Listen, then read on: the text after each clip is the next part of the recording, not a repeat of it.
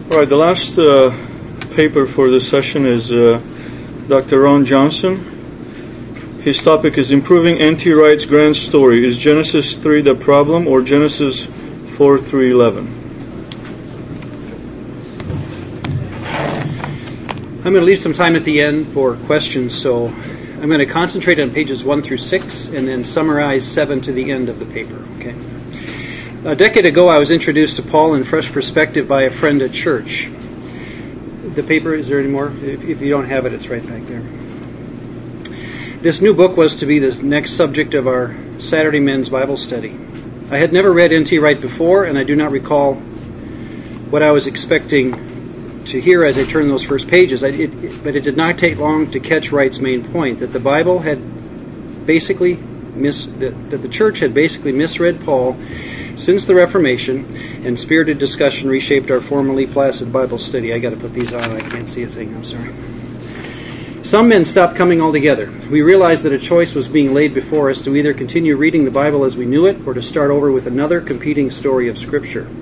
We could just not add Wright's thoughts to those we had already in place as traditional evangelical Christians. 10 years later, and with most of Wright's books read, marked, and waiting on my shelf to be reread, I have come to believe that Wright is basically right. He is telling the story that the Bible tells, and it is not the story I grew up with or learned in seminary. He defines a gospel that is attractive to me because, as best I can tell, he is accurately describing what it meant and what it means for Jesus to be Lord. Skip to the next paragraph. This paper essentially begins where Wright ends, with his large story of Scripture intact.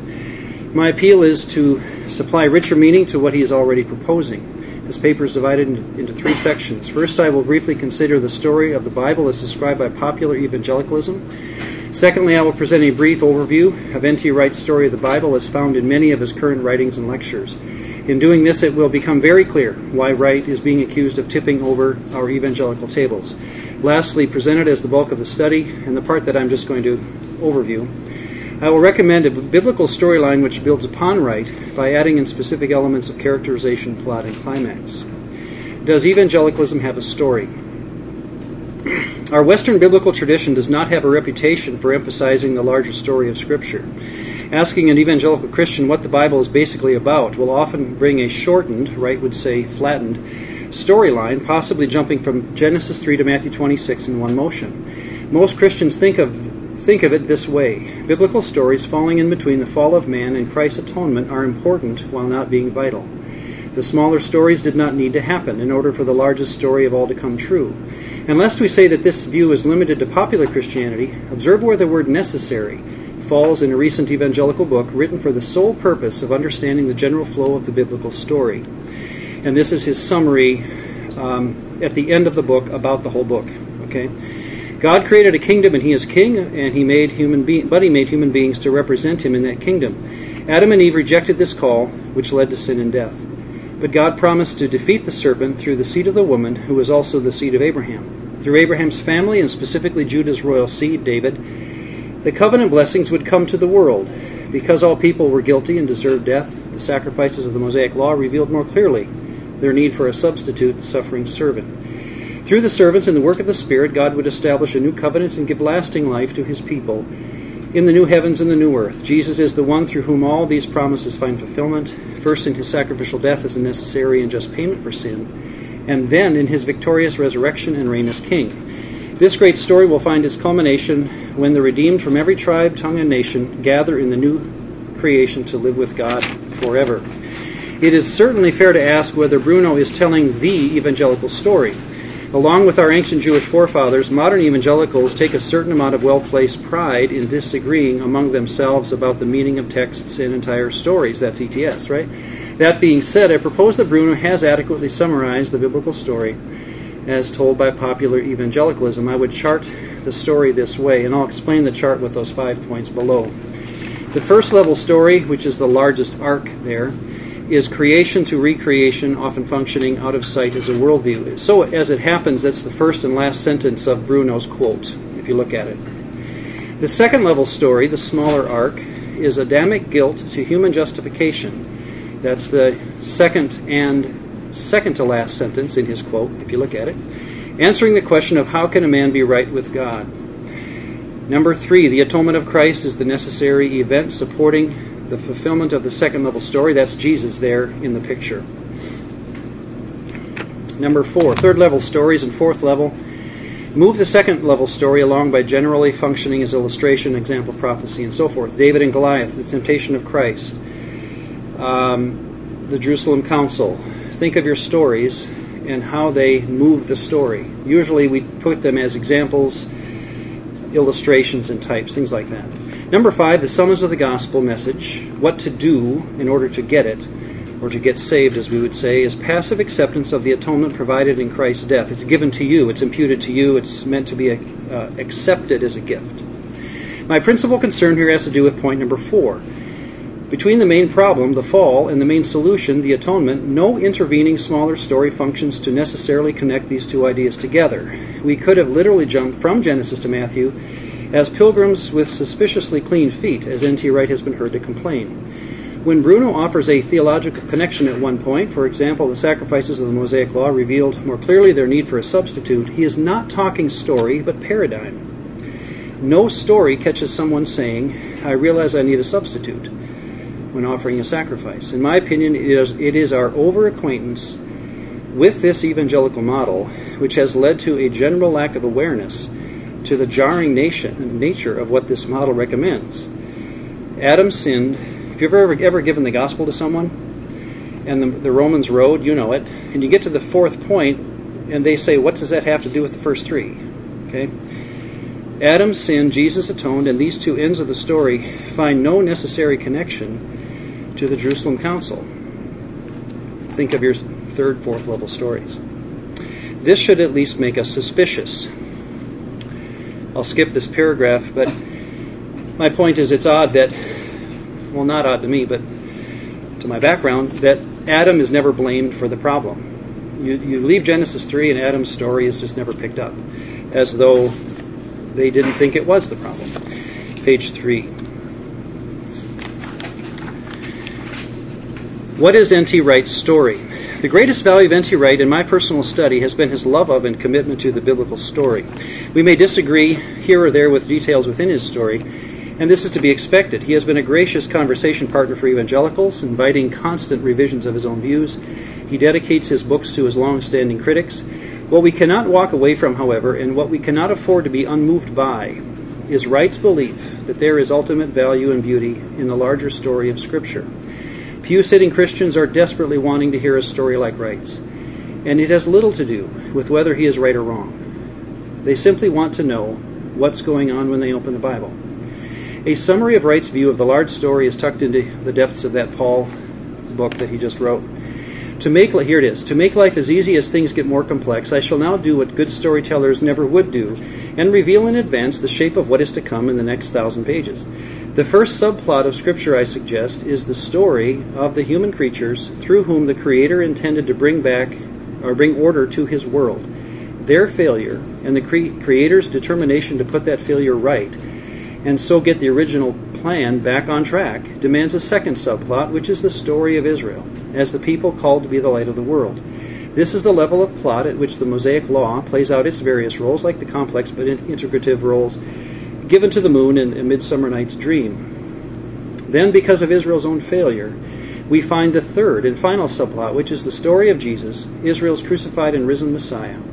His work at the center of Paul's narrative world resolves the other subplots and gives a glimpse of the resolution to the main plot itself, the Creator's purpose for the whole cosmos. We can skip to page 4. And again, I'll chart Wright's story with 5 points.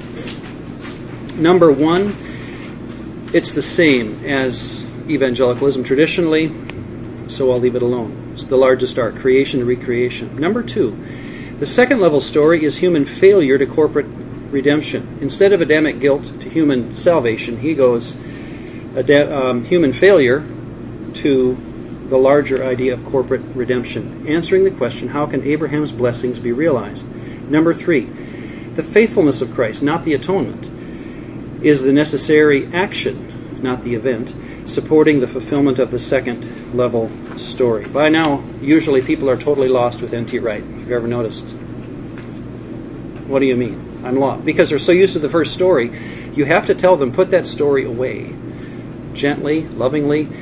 But you got to put it away to understand Wright, because he's not talking the same story. And that's where they usually get confused. Number 5, third level stories. And fourth, move the second level story forward, not just along, but forward, by offering necessary detail with sometimes surprising twists and turns.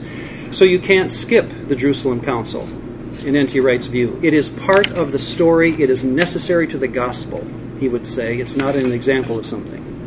Number 5, the summons of the gospel message is active participation. You don't get something from God. You actively put the yoke of the kingdom on, and off you go. And that is, I was going to say, that's it. And you can hear the evangelicals wail away at how that doesn't fit their model.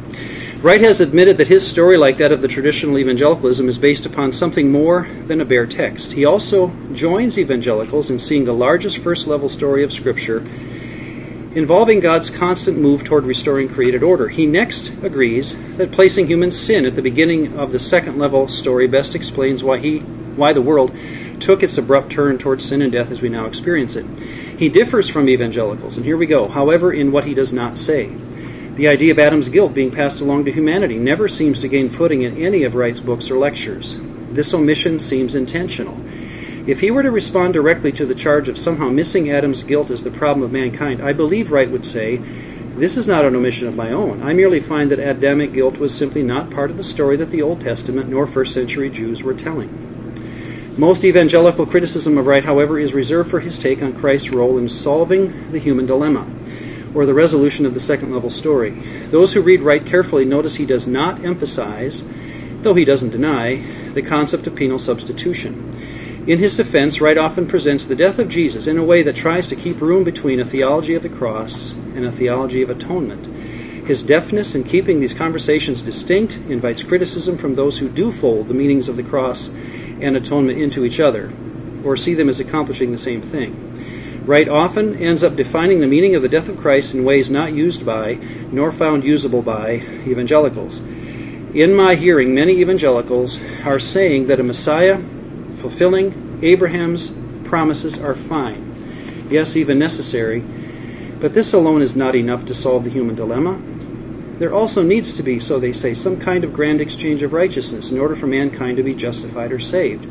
And here comes dozens of books and articles and YouTubes decrying Wright's view of justification. How can a Messiah, in just being a Messiah, solve humanity's problem? I had a pastor tell me that. I would never use Messiah in church anymore. People don't understand it. Think of that, how far we've come in 2,000 years. An evangelical pastor saying, I won't even use the term, makes me want to cry, literally. It is precisely on this point that our two large-scale stories clash. And clash they must, for these are very two different stories that cannot be placed on top of each other. Can N.T. Wright's story be improved? Well, I will now attempt a third alternative. If you do not agree with Wright, you probably hope I'll return to a cleaned-up version of evangelicalism. Many are attempting this with good results. We have been forced to think and speak more carefully, clearly because of N.T. Wright. This, however, will not be my recommendation. For those who agree with Wright, the following pages may also present us a challenge. What I am proposing amounts to a third option, a story which builds on Wright, but does have some very specific interpretations which he denies. My departure from Wright and traditional evangelicalism begins with a different second-level story. My first, fourth, and fifth points agree with N.T. Wright, so I won't mention those here. But the second and third differ. The second-level story is delegated authority, and what I mean by that is delegated divine authority. Okay, to reclaimed divine authority, answering the question: how can God reign in righteousness, or with propriety, or properly? How can God be said to reign? That's the question I believe is being asked in the Bible. If this is his world, Job, all the way to the end, why are things happening the way they are? To me, that's the question everyone is asking. And it's not human justification. How can I be right with God? I think they got that settled in Genesis 15. It's not, what was Wright's view? Whatever it was. I think it's this. Why is the world the way it is? based upon God's claim to reigning. Number 3, the supremacy of Christ is presented, in my view, as the necessary development. It actually develops over time in both plot and narrative. The paragraph below. As Wright did for us above, it is now my opportunity to give an advanced description of the shape of what is to come. The first level story of Scripture is ultimate recreation. The individual stories of the Bible all work toward the goal of a new heavens and earth in which righteousness dwells. The second level story takes its opening cue from the Garden of Eden, in which the first human pair listened to the voice of a created deity and became, in Yahweh's words, like one of us. My interpretation of the crisis moment of Genesis 3 is therefore identified not as Adam's momentary disobedience to Yahweh, but as his active obedience to another deity. The story says that Adam awoke to something he should not have known, something he should not have experienced. The subsequent stories of Genesis 4 through 11 detail progressive crisis moments which build upon the theme of mankind's later service to and worship of created spirits. It is during these chapters, probably locatable alongside the Tower of Babel incident, that Yahweh delegates earthly authority to a host of created spirits. These gods will later be the primary subject of the first and second commandments.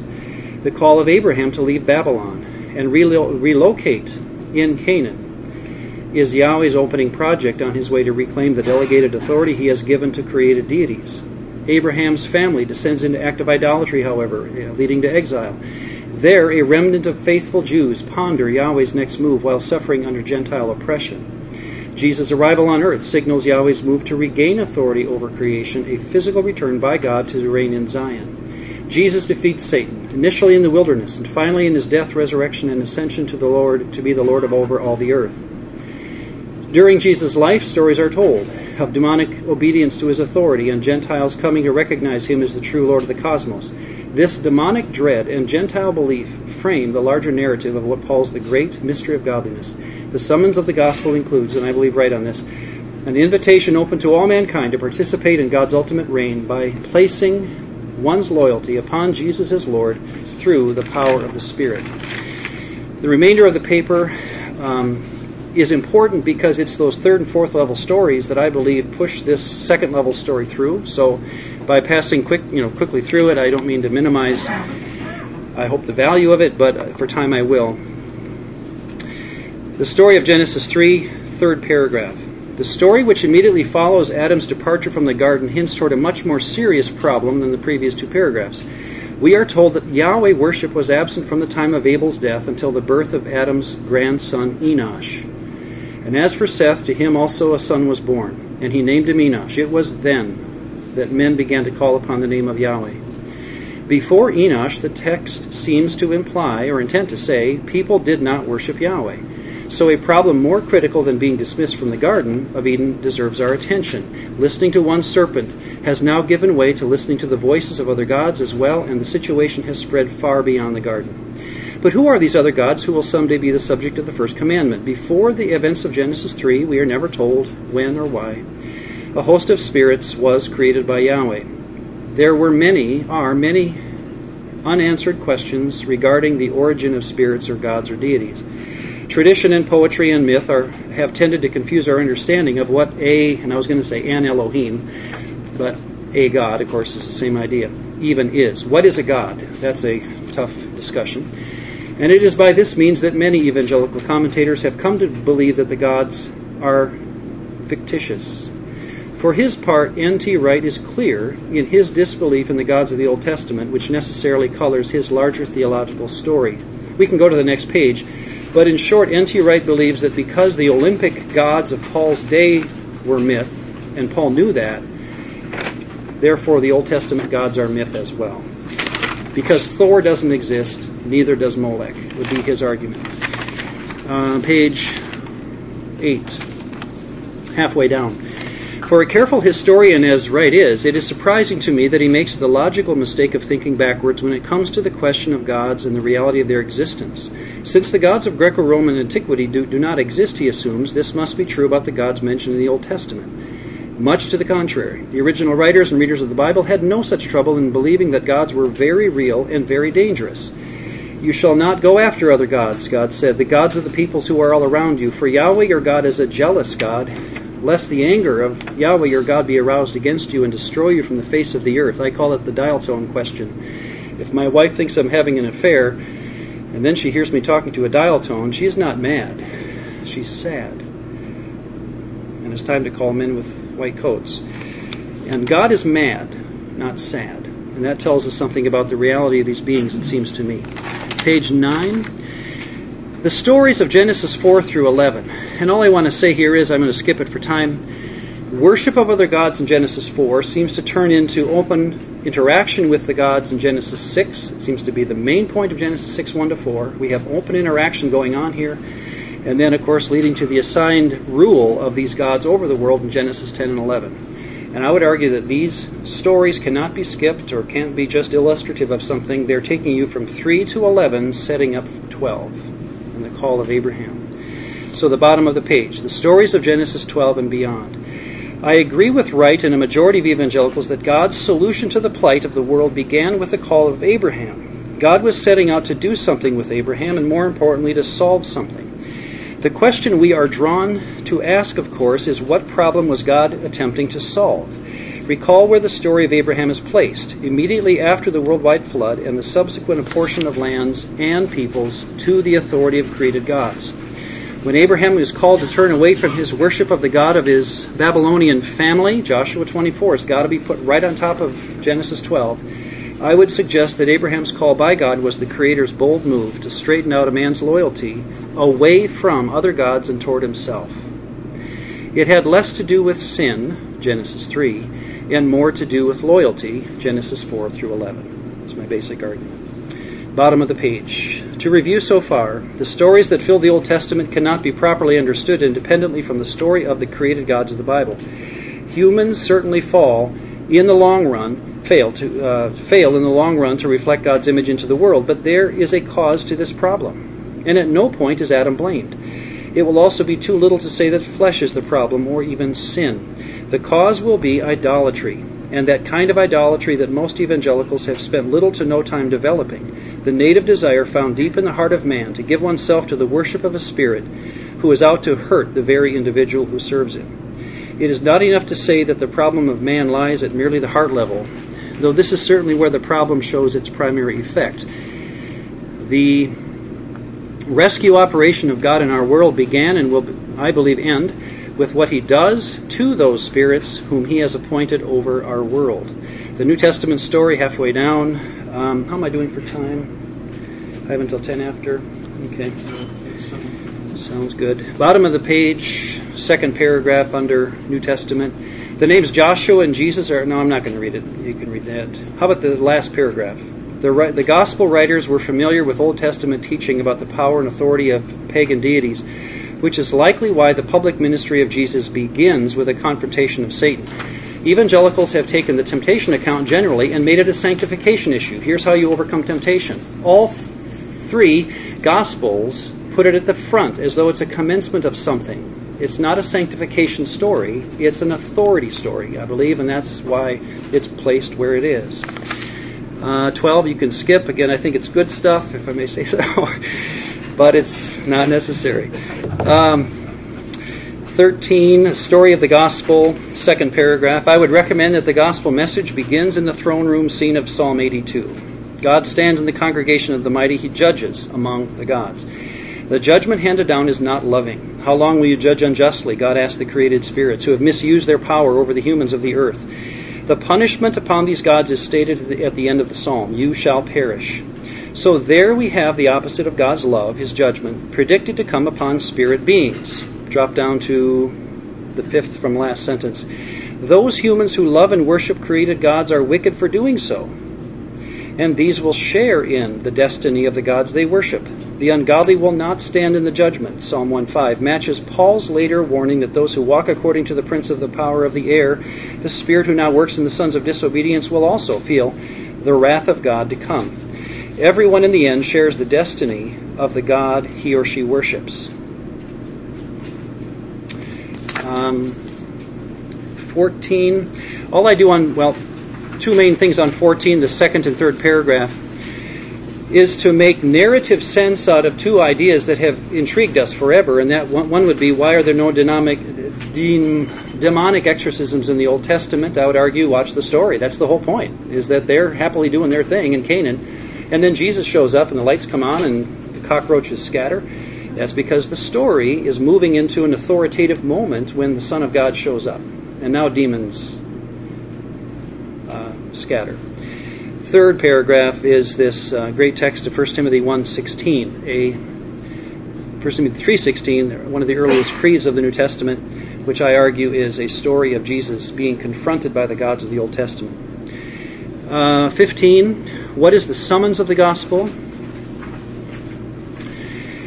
My main question, I'm not going to read it. My main question is, why is faith the answer if sin was the problem? Because my answer is sin wasn't the problem. We made that up. It's medieval, and we just never cleaned that out of our evangelical reaction to the church. The issue is authority, and that's why, what must I do to be saved? The question is answered by authority. Believe on kurios. So what to do with sin is handled within that story. But don't give the story more meaning than it was supposed to have, because, again, I don't think it's the main story that the Bible's trying to tell. Last page, I'll read the conclusion. I hope I didn't skip too much, but I did want to leave time. Conclusion. The paradigm I'm suggesting in this paper views the events of Genesis 3 as signaling the beginning of human-divine contact, which grows exponentially through Genesis 11. Adam's sin spread idolatry into our world, but not guilt. Our race became subject to the service of spirits. Several times God says, I gave them up. And I take that 4 or 5 time mention of that to be indicative here. Our race became subject to the service of spirits who were our enemies. But Jesus, our Messiah, defeated Satan, ultimately death itself, and he is now in the position of Lord of the cosmos. The day will come when his rule will become public. I believe this second-level story of Scripture functioning within and under the first level incorporates all the other stories of the Bible. We will someday experience the healing of the nations, reversing the babble of Genesis 11, and in so doing the sin and sinful effects of Genesis 3. Thank you. For how much of this were you either paying attention through Wright or on your own to Second Temple literature? Because there's been so much written on the origin of evil, or probably a better word, proliferation of evil, that it's always traced in Second Temple tradition, not to Genesis 3, but to Genesis 6 and thereon. So I'm wondering how. I know that and I'm not good at Second Temple literature in general. I own it; it's on the shelf, kind of a thing. But I know Second Temple likes to make mention of Adam and Eve, because where did sin start? You might as well go to the beginning. But it doesn't put blame today in the exile. Why is the world the way it is? They never look at Adam. That's true. They do mention Adam, and that's where a lot of us get our original sin doctrine is. A, there's no other place to put it, we think, and B, there is mention of Adam and Eve in a lot of things. But watch carefully where Adam and Eve are used. It's never blaming for our present situation. It's always a curious story that happened. But you're right, I believe, well, and again, I'm not good at Second Temple stuff, but from what I'm seeing in it, it's seeing Genesis 6 as much greater of a problem than we give it time for. Let me ask, you said sin is not the problem, authority is. Back to Genesis 3, could it be that it's not a either or both and? It was not rebellion, the lack to obey God's authority? Why does it have to be an either-or question? Good question. I gave this paper to my son's girlfriend, and she's not that educated in the Bible. She's just a lovely gal, but not curiously, she's not a scholar by any means. And she read the opening, it's page 1, the quote at the bottom of the page. God created a kingdom, and he is the king, but he made human beings to represent him in that kingdom. Adam and Eve rejected this call. And she looked right up and said, no, they didn't. They just ate an apple. Why is he saying that they rejected God? And of course, I didn't tell her. I just said, but that's my paper. In other words, to me, it doesn't have to be either or as much as which one subsumes, which story subsumes the other story. So that when Jesus forgives someone, the question wasn't How dare you? It's whose authority do you have to forgive? It's all sin. Well, the Catholic Church had this for years. The priest is the one that forgives. They understand as well that authority is the issue behind forgiveness. And I would argue, even though it's misplaced, I would say the Bible's model of how sin is forgiven will always start with who's in authority over whom. So C.S. Lewis brought this up. You trip me, I blame you, I forgive you. But if you trip someone else, I can't trip you, or I can't forgive you. Because that's not how forgiveness works. Forgiveness works by someone who's actually offended, and that's where authority comes into play. So I think, again, I'm arguing for sin being taken care of completely. My sin is totally gone because I believe in the Lord Jesus Christ, and upon Him I put my trust. That takes care of my sin in the, I would argue, the biblical model. So it's there, but it's a third or fourth level story subsumed within the second level. You talk about the gospel, and you mentioned the idea of original sin. How and sin not a big problem? How your view? Like, I didn't say the sin's not a problem. Original sin. Right. Just to be clear. Yeah, no, I'm okay. Good. How would you present the gospel under this? Because you said it yourself, the Roman road, we go there. So what do you? I would do what Wright does, and here's why I think improving his story is the best way to go. The story is the story. Notice that it's not a paradigm or a 1, 2, 3, 4. It's a story. Do you have half an hour? Can I tell you a story? And the fact that we don't want to give half an hour, I think, precludes us from giving the gospel, because we're not ready then to show why our Bible is so thick. We've got something happening here that is worthy of the news that there's a new king. So and here's where Wright shines. That if you walk into an audience and say, the Vikings won the Super Bowl, and we're in Atlanta, you're going to say, so what? But if I said that in a place that loved the Vikings, like where I come from, there's meaning to it, there is context, there's history, there's 4 Super Bowls that we got all this going on. So that now when I say to a waiting congregation, I've got news, I've got Evangelion, Jesus, the Vikings win, it erupts, or they're mad, they're Packer fans just across the border, and you get this, and that's why Paul said, I go into a town and Jews hate me and Greeks hate me too. He told them a story that neither side liked. That's a long answer to your question, but it brings back a bad memory. I once preached a whole sermon series on the gospel, and it was basically 8 sermons long. And at the end of it, one of my parishioners said, it would have been nice to hear the gospel through that. What he meant was, at the end of one of those sermons, give us the 4 points. Tell me what to do. And I hugged him, and said, I'm sorry you missed it, but he was very offended once when I said, if you want to know how to be a Christian, come back next week. God bless you. I did that purposely, because to me, that's part of what Jesus would have done. Follow me. I'll see you tomorrow. Because if you're intent about this, we're not done yet.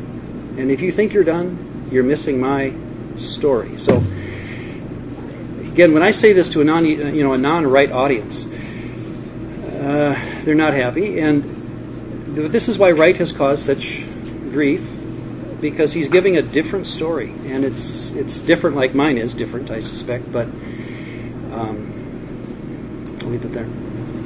What is the meaning of the crucifixion in this story? I would go with Wright here. Again, crucifixion and atonement are 2 different things to him and to me. And so in my story, crucifixion is the unexpected twist of plot that, except unless you're well-versed in Maccabees, and again, we don't do this, but the idea of someone dying for the nation, Caiaphas caught it, that we will somehow be given hope as a people because of one. And that idea would be the crucifixion idea, that I would see as a theological spin at that moment, which, again, the disciples wouldn't have caught this at the time, but looking back, they can see a dying Messiah. Okay, now Isaiah 53 makes sense, and they put it together. But that would be my theology of a crucifixion, as opposed to atonement. Again, we keep those separate, at least in my head. I think the Bible does too. I guess my follow-up question is then, but I'm not sure how this relates here exactly, but when Paul says that we are crucified with Christ, that's how participation. How does You're right. that go? So the very last page. This, if you were with us 5 years ago at ETS when Wright, Schreiner, and Thielman, anybody here for that? Classic moment on the very back page. The moderator started the question and answer period with very bottom page 16. May each panelist describe how one becomes a Christian. By the way, that was my question. I'm so proud. Thielman and Schreiner gave what you could expect to be the evangelical answer. Wright gave an answer which to your question is, I participate with Jesus in everything he did. I suffer, I die, I rise, I reign. I'm maybe the fifth act in a 4-part play, but I am following through on everything that happened to my Savior, and I'm fitting in. So, what was your question again? How do I participate? I die with Christ. How are we crucified with Christ? The same way I would take it the same way I'm raised, the same way I suffer. He is my proxy, not my substitute, and he does things that I could put my feet where he was. And so Hebrews is it 2 or 5, he is my pioneer. I live my life with Jesus on every step, including crucifixion, which is obviously a bit illustrative, but I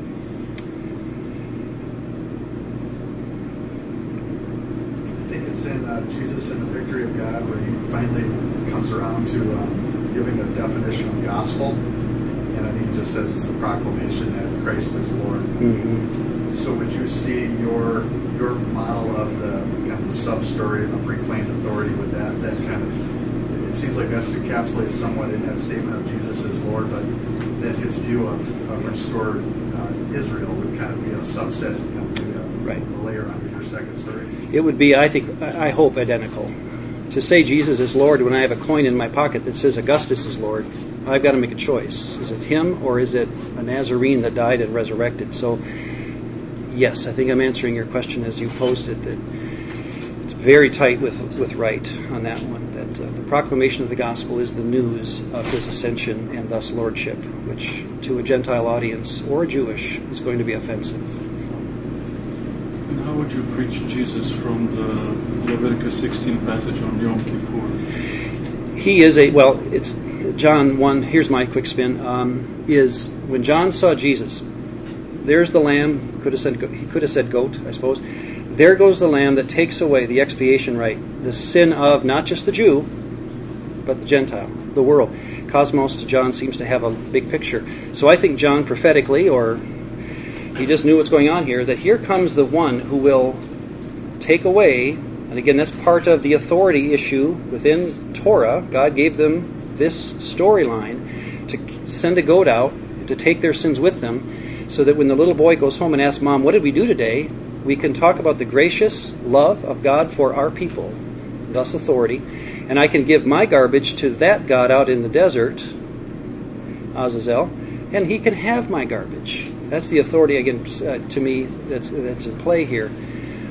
And it's, notice the spin on that would be sin is taken care of, but it's under a second level story that has to do with, am I a faithful Israelite, first of all? It's not a magical thing. I'm following through on my God's storyline, even if it's symbolic or however you take that. I'm enjoying the story that God gives me physically to play out, even if it's my sin on the back of a goat. So, and Jesus is that for me. I was told by John that Jesus is my goat. My goat, not the other guy, but mine. I'm part of the crew that has believed that Jesus is Lord. So I get to have him as my goat. If you don't want Jesus as your Lord, he's not your goat. I think that's how they would use that story. He wasn't the goat for the Moabite, he was the goat for the Jew. And so that's Leviticus 16. Thank you. Thank you.